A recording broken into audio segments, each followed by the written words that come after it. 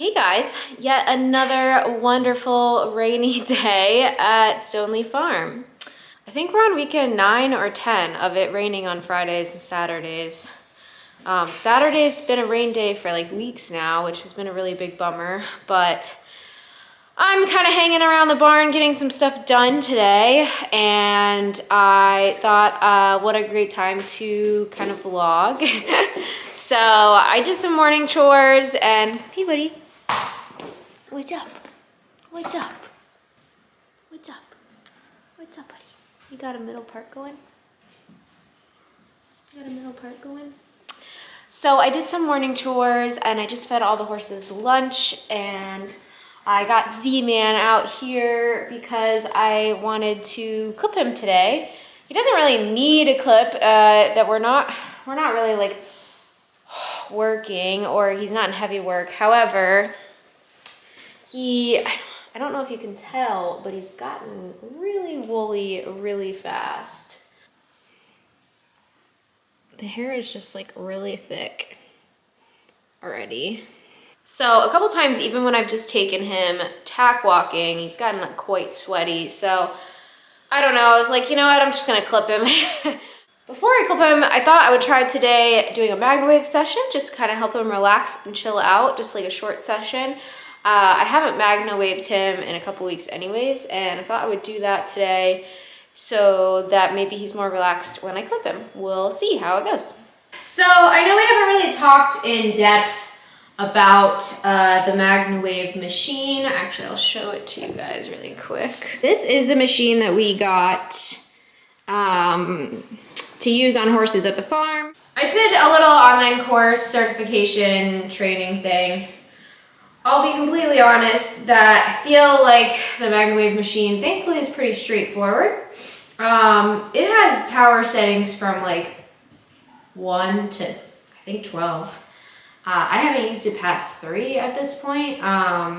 Z likes it pretty low, so 2 has kind of been his sweet spot. Obviously, the higher the power, the more sensitive it is for them with the waves circulating. So I feel like keeping it at a super low setting has been really successful for me. The horses feel great afterwards. They're not sore. They seem happier if you keep it on a low setting. I'm not at it by any means professional, but I'm just gonna do a light low session. I'll show you guys some little clippets of that before I try to clip him today. So it's pretty easy to use. I literally just turn the power on, and then I set the power level and the amount of time myself, and then I just hit start. You can stop it at any time. We only have this one large loop. I kind of like to start in their midsection, back area personally, and just kind of work my way back.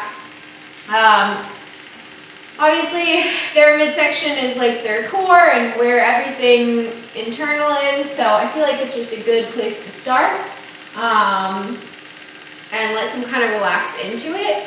It seems like most of the horses that I've done Magnawave on at this point in time are really tight in their neck and shoulders often, and so that's really a sensitive area. I don't like to start there. They can also get really sore in their butt and hamstrings, so also a place that I don't like to start right away, because you want them to be comfortable and kind of eased into it and know that,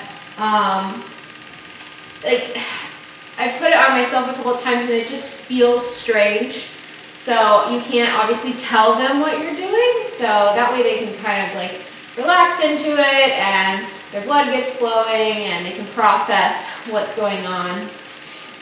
I have found that, I mean, all the horses, but Z was super nervous about it at first, just like the noise that it made and everything.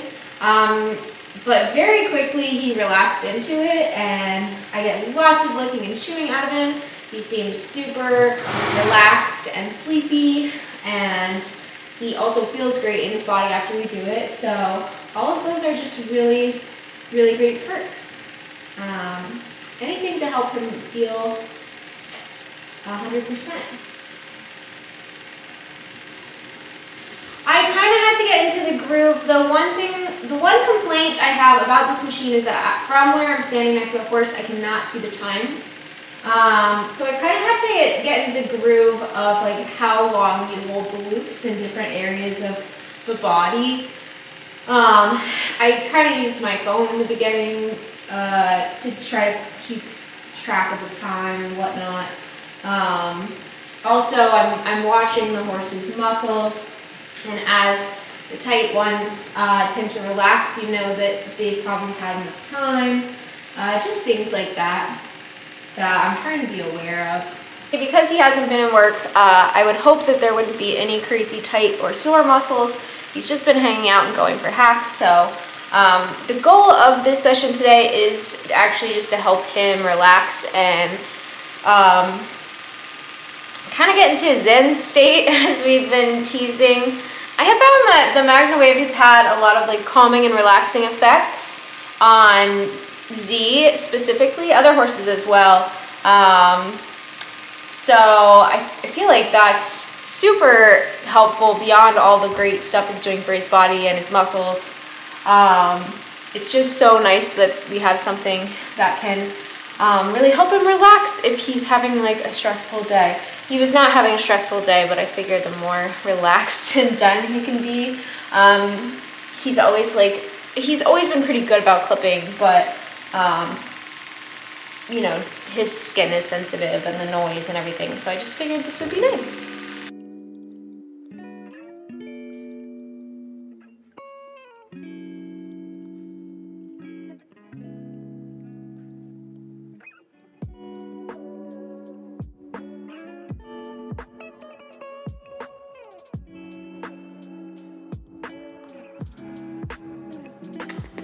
Who's being the best boy? Are you being the best boy?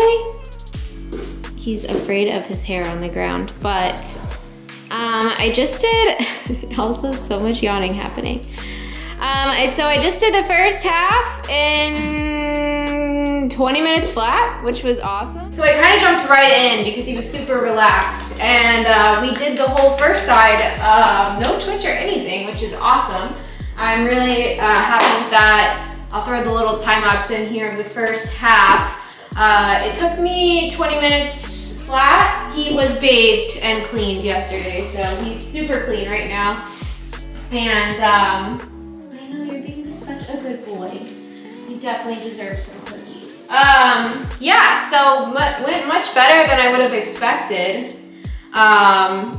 Considering last year, you know, you can tell a little bit, maybe in the time lapse, he also, it seems like the apricot oil I put on his skin yesterday to keep him from getting dirty may have given him some hives, but his skin is so sensitive that he's not bad to clip, he's just so twitchy, and sometimes it can help to give him a little sedative or twitch him and whatnot. So this is the first time I wanted to try it without anything because we've made so much progress in our bond this year. I wanted to try not using any help and just seeing if he would let me do it. So far so good. Let's do the other half. I'm gonna try to not put the muzzle on him just because I want him to stay in this nice relaxed state, but I also don't want him to crib. So if he's gonna crib, we'll have to put the muzzle on him. Good boy.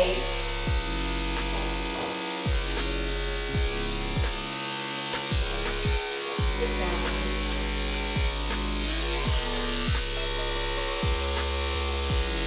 I find that, oh god, bad lighting again. So I find that a lot of horses hate this area right behind their ears being done, and it's not naughty, it's just very sensitive.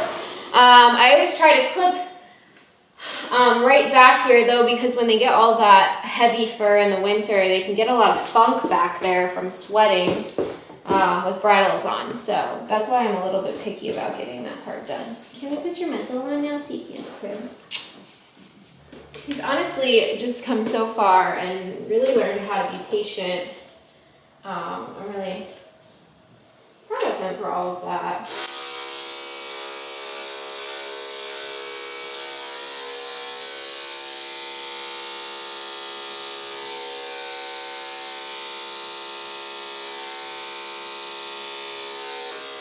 Can I just, I'm just gonna make one pass. There we go. Here, okay. That is one of the spots that has hives, and I think it just like really hurts, which is kind of why he's telling me no thank you. I know, we'll skip over that spot. Unfortunately, yesterday I was out of pink stuff. I need to pick up some more, and that seems to be like the safest stuff to put on his skin right now. It seems like any kind of stuff, no matter how natural it is, has just been really irritating his skin. So I'm kind of clueless on that. Don't really have any good answers for you guys.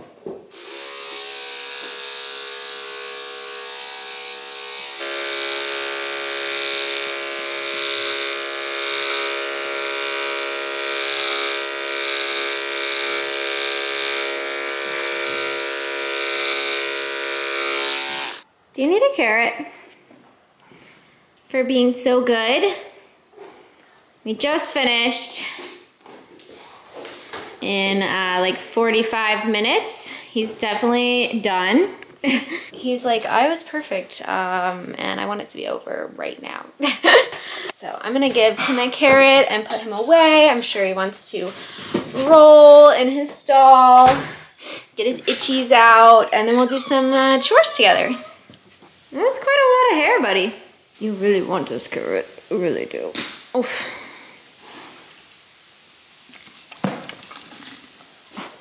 Can you take a bite? That was not really a bite. You look so handsome. You're so dark chocolate. I really can't get over how dark he gets in the winter time. Okay, time to put you away, you little goober. You little goober.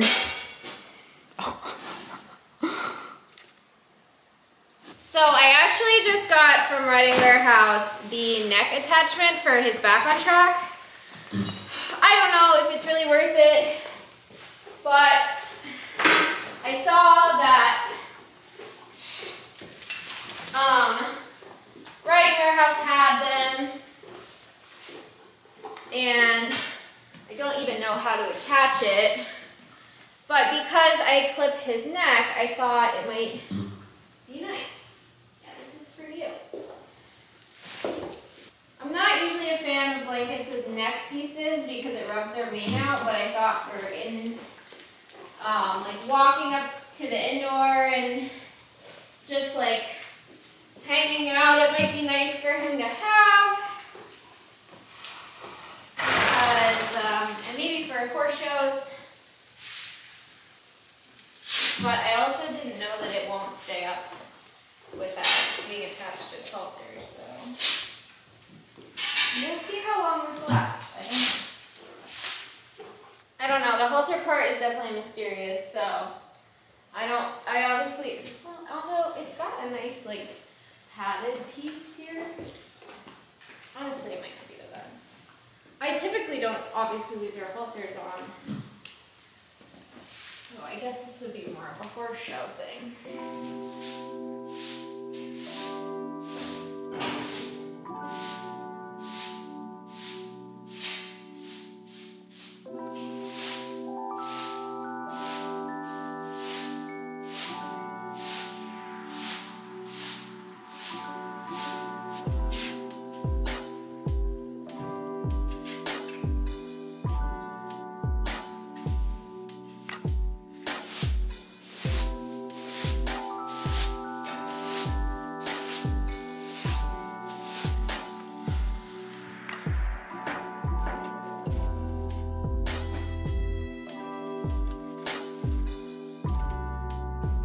I think I'm gonna pretty much wrap up the vlog here because it's raining and I can't really take you guys out in the rain with me. I don't want to ruin the camera, and I feel like I've rambled on enough today.